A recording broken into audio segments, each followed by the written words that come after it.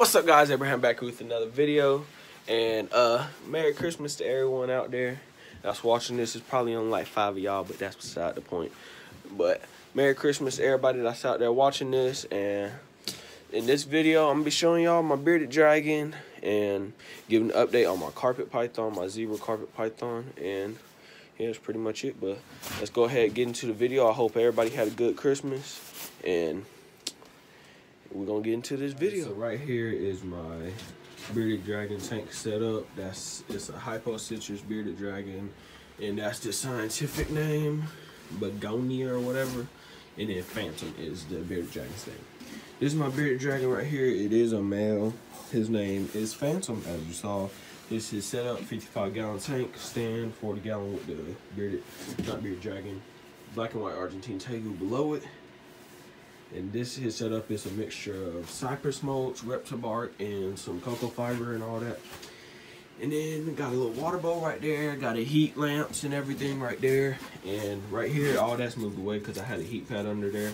And he would go over there and move all the stuff off of it and lay on it. But this is him, and yeah, I'm gonna get take him out for y'all. Come here, come here. Now this thing eats a lot of food. He eats a lot. I put a lot of crickets in there. He tore them all up, but this is him right here. But sometimes he'll see the other lizard. He'll turn his beard black and then start huffing and puffing or whatever you want to call it. But this is him. He's pretty chill. The person I got him from just let him free range in the room, which is weird. I've never seen that before. But hey, he just let him free range in the room. He ain't never have a cage. He used to just stand in the room all day long. But this is him. He's not that small. He's pretty big, actually, but this is Phantom for you. What's up? Say hi, Phantom. He said I ain't talking to them folks. But, yeah, this is set up. I got bricks right there and everything because I ain't got, like, anything for him to get on. But he likes that. I'm going to put some more in there. That way he can get up higher, closer to the heat thing. I might put a hammock up here. But, bricks, and then he has 100 watt or 125 watt heat bulb, and he stays warm, and everybody stays warm out here because I got a heater in here anyway, so that's beside the point. But got a little water bowl, and then I mist him down as well, and then whenever I'm spraying it, he runs over to the water bowl, and then I start filling up the water bowl, and as I fill it up, he drinks it. But yeah, this is Phantom right here. It's a male Hypocitrus bearded dragon. And yeah, I'm gonna put him back in his cage for y'all. I have him in this container right here, 55-gallon tank, and then I got 2 snake sheds from my 2 big ball pythons, full shed.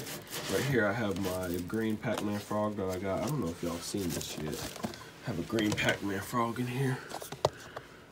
He's right there. He's not that big, but he's got bigger since I got him because he ate a little bit. But I need to clean his cage. Not cage, but you know what I mean. I'm probably going to get a little 5-gallon to put him in with some Eco-Earth. That stuff or whatever you fill it. It's a brick, and you put it in water. That's what he's in right now. But yeah, that's him, and that's Bearded Dragon setup. And I'm gonna go ahead and show y'all the carpet python and get back to y'all. Here next to the Savannah monitor setup is my carpet python. I took him out of the vision cage and got him an exoteric, got branches and everything. She mostly stays down there. I need to clean up her cage. She used the bathroom last night. But she usually just stays right there in that corner. If she gets too cold, she comes up, sits right here on this branch because this is the heat bulb and it goes down to there. And yeah, that's her setup. She got all this, and I missed her down and everything too. I'll take her out for y'all. But I measured her, and she's like right at 5 feet, I believe.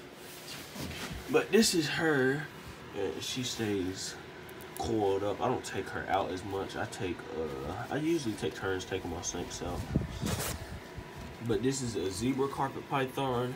And she's been eating good. She ate like 2 rats the other week. And about time to feed her again because you can see she's not thick anymore. So about time to feed her again. Give her a couple more days and I'm going to try to feed her. Let things warm up around here. But this is her.